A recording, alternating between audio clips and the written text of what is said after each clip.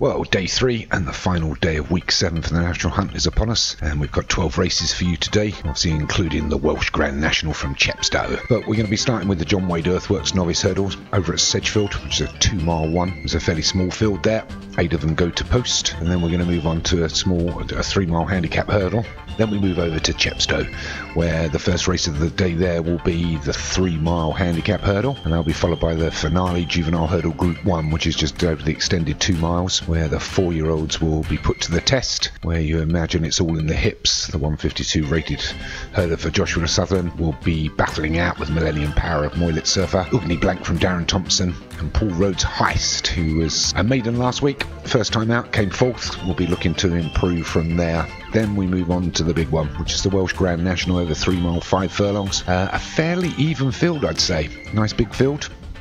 There's a fair few in here that have obviously would have run against each other before. You've got the Mighty 8 from Josh. It's the 145 chaser, will be top of the pile. We'll be carrying the 12 stone round, and we'll probably go off favourite. Then you've got Darren Thompson's Itmabo, which is just rated a pound lighter. Well, that hasn't been very successful of late. A couple of falls and unseated his rider on occasion.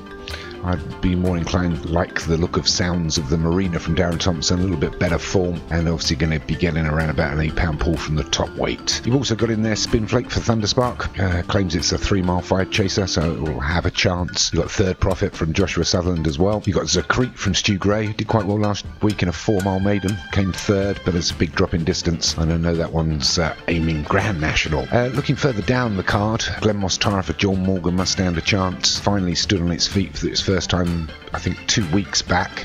It had fallen previously on its first 2 starts, but rated 118. He's going to be getting a good weight check off some of the other top horses. Further down, we've got Martin Leedham's Now and Then off 129. Previous 2 wins, moving up in class from Hunter, and then he was in the More Millions last week and won it, and now goes to see if he can take the Welsh Grand National to the Midlands, maybe.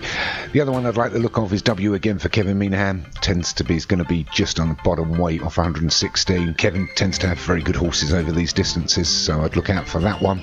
And Peter Hannon brings out his Name Check Hotel, who had a very successful win over 4 miles a couple of weeks back. So if I really had to stick my neck out there, I'd probably go for Sounds of the Marina for Darren Thompson. I'd like to think my horse Zakreet will get in the money, but it's a bit short for him, and I'd go for Glen Moss Tara as the winner if it can stay on its feet. Then we're off to Ferryhouse with the Hatton's Grace Hurdle, a small field for a Group 1 there, over 2 mile 4. Got some good horses in there. Eagles Landed for Joshua Sutherland off a 171 rating, got to have a chance. And then you've got Black Benny of Moylet Surfer off a 133. Money goes away for Darren Thompson. And then down at the bottom you've got a brand new horse coming in as its first time out, is Photon Beam for Thunderspark, and as we know, they're usually very good. Then we're going to have the Dawn Run Maiden Hurdle over at 2 miles 3 Maiden Chase. I'll be calling all these home at Ferryhouse, I do apologise. Martin's over at Chepstow. A small field for the 3 mile novice maiden chase, only 6 of them go to post there, so money almost for everybody if they stay on their feet. And then Martin's going to end up at Lingfield. He's got the December novices chase, the G2, and only 4 go to post there,